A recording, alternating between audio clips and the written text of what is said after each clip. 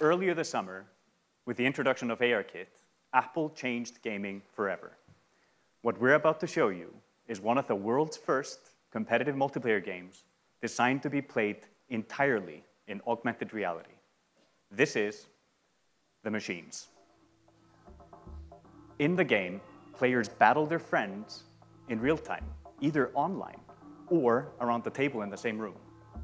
My friend and co-founder Andrea is preparing a match for us where we play the rebels against the dominators.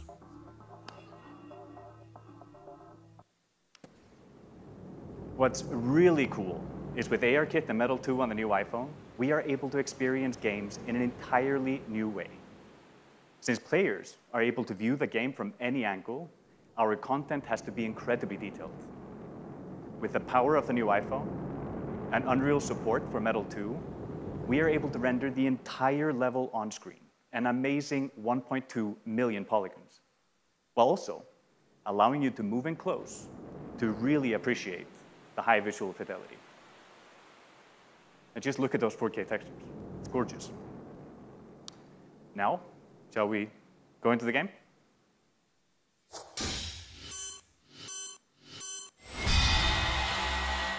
AR allows us to use our position in the real world to gain a tactical advantage.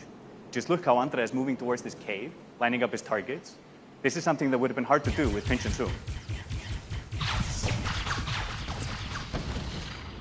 It's like you're not just controlling the game, you're in the game. Right? Another awesome addition to the experience is spatial audio. If you go close to the action, the sound increases.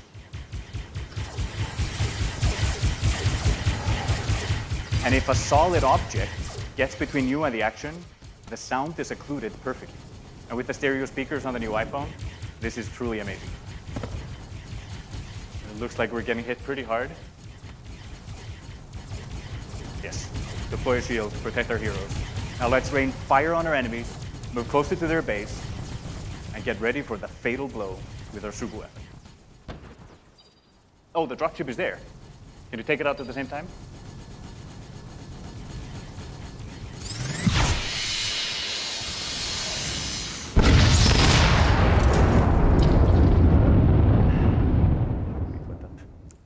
What you just saw is an amazing evolution in how games are played and experienced, thanks to the combination of ARKit and Metal 2 on the brand new iPhone.